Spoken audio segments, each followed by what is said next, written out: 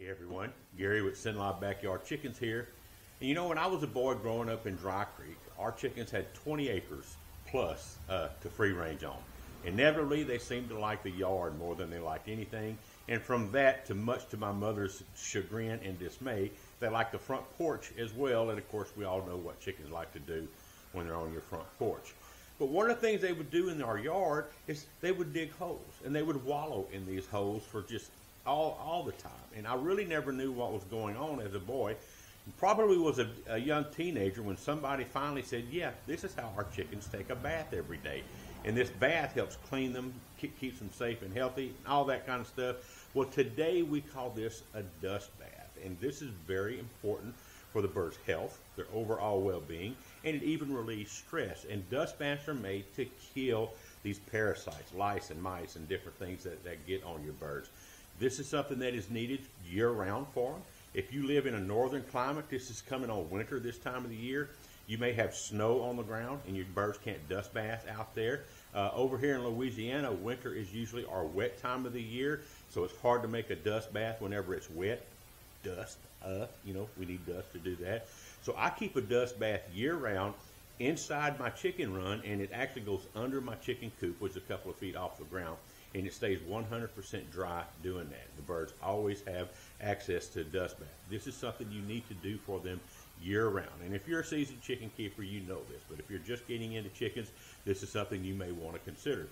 What we can do nowadays is we can create our own dust bath with the ingredients that we want for the birds to make it even more effective for them, to make what we do for them last longer, make it more healthy for them, more able to kill insects and bugs and mites and lice and things like that, and even smell better for the chickens to do it. So I'm going to give you a list of ingredients in the way that I like to do a dust bath, so stay tuned. I'll get going.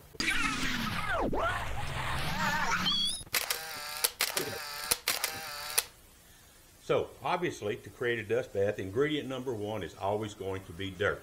If you don't have access to dirt, don't have a place to go get it, you can go to the hardware store or the home store, pick up dirt. What you want to make sure of, so many bags of soil that you get, even if they say topsoil, are going to have a lot of sticks in them. And sticks are not good. Your birds are not going to dust bathe in something that they always get poked in with small twigs and sticks.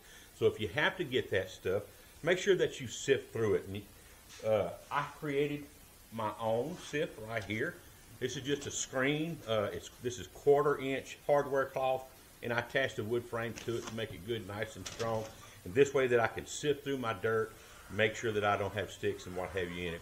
The next ingredient is wood ash. And this is ashes out of our fireplace. We burn firewood. So if you don't have access to that, maybe you have a neighbor that does and can give you some ashes out of the fireplace. The last thing you can possibly do is actually buy some good Kingsford that is all natural charcoal, and you can burn that charcoal down into a pile and have your own ash. Just be forewarned, if you use barbecue charcoal, your chickens are going to come out already smelling like barbecue chicken, so kind of be aware that you're going to have this. And then we use diatomaceous earth, and there's a lot of things that people worry about with diatomaceous earth, but it's really not as scary as you think. Diatomaceous earth is the fossilized remain of tiny little aquatic organisms called diatoms. And they lived and died and reproduced and all that over eons of time, and their skeletal remains are known as silica. And silica is one of the most common minerals that we have here on this planet. They make up 26% of the Earth's crust by weight. We have two different types of diatomaceous earth that we use, food grade and non-food grade.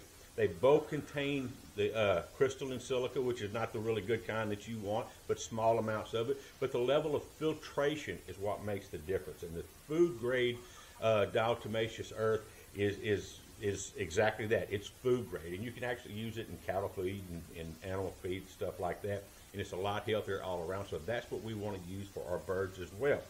Also, we put in there some sand. I like to use fine sand, so I will go to the hardware store, to a Lowe's, Home Depot, someplace like that, and just pick up a big 50-pound sack of the play sand. And that 50-pound bag will last me most of the year whenever I use it. I mean, it really goes a long way. So now, we're going to put all this stuff together for y'all, and we're just going to make us a nice dust bath for our chickens. So, we have the dirt in right here. My next is going to be the wood ash that I put in. Now, I don't have specific amounts that I use, okay?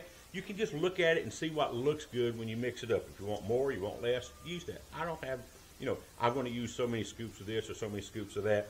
But I also want to use my screen on wood ash because not all the bark is going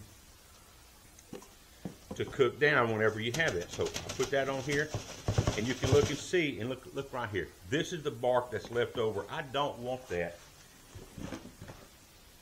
Don't want that at all to be in there with my birds, and they're not going to like it either. So we'll sift that.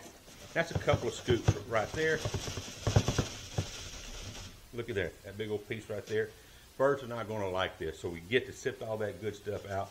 So now I'm not going to need this anymore. Next, I'm going to add the sand. And again, I'm just kind of eyeballing how much I think I want, you know. And whenever I stir it up, if it doesn't seem like it's sandy enough, I'll put more sand. If it doesn't seem like it's got enough ash in it, I'm going to put more ash. So, I mean, this is all subject to what you think looks good, and you'll learn over time. Then we get to the food grade diatomaceous earth. I'm going to put that in there, and again, that's about a pretty decent scoop that I have. And then now we get to start mixing all this stuff up.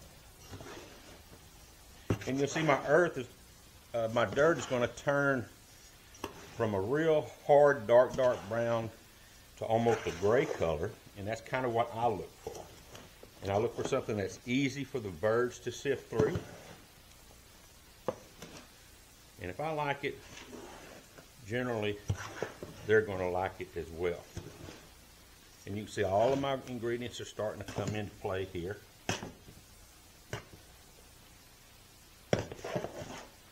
And I keep this form year round. Now this much right here, probably going to last, you know, half the winter. You know, it lasts pretty good. I like a big container to put it in because the smaller the container, the easier it is for them to kick it out. Because they're going to scratch in here, they're going to dig themselves a little hole in here. They're going to shake, rattle, and roll, use their feathers, you know, and dust is going to fly.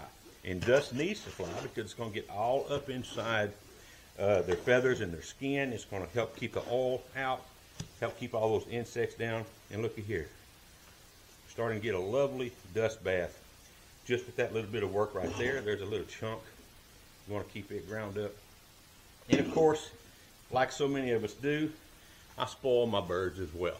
I put some of this right in here, and this is a botanical bath is what they call it. It's got some essential oils. It's got peppermint in it. It's got some diatomaceous earth in it as well. It's got other, you know, essential oils and stuff, and it's, you know, just kind of fancy. And I'll put a couple of scoops of this in, and it helps them smell nice. And you can just kind of sprinkle that on top right there and just kind of leave it like that. Next step that you want to do, go out and put it in the pen. So let's go out and do that. Okay, so dust bath is finished. We're in the chicken coop. You can see here it is right there. The girls are already getting curious about it right now, and it stays underneath this. And look, folks, I'm telling you, it's a lot easier, as I'm sure you know, to prevent illness, to prevent stress, to prevent lice and things than it is to have to deal with these things. So a dust bath goes a very long way in help to prevent that. Makes the chickens happy on top of everything else, and it's not expensive and it's good for them. So until next time, catch you guys later. Thank you so much. Bye-bye.